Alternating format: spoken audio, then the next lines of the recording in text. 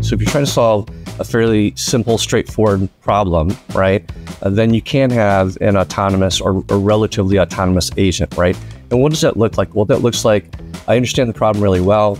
I've seen a lot of attempts at this issue, right? I know what good looks like, right? And I have sort of a corpus of data, right, around what is the structure of the answers that there should be. But most problems are what the industry would call wicked problems, right? So that term was coined back in the 70s. And wicked problems are things like economics, politics, complex systems problems, right? And so when you talk about wicked problems, which is a lot of what you're dealing with when you're trying to think about responsible AI and the security of the AI outputs, right? Those are more complex. So what really most people think about is two things. One, break the process down into structured steps.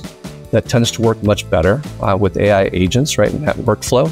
And then put humans in the loop. So decide at which point are these really straightforward tasks that an AI agent can take the action on itself, and at what point, based either on a risk level or the complexity, do you put human in the loop? So it's really a balance of these two things. So that's why I say it's autonomous, and really it's, in most cases today, semi-autonomous.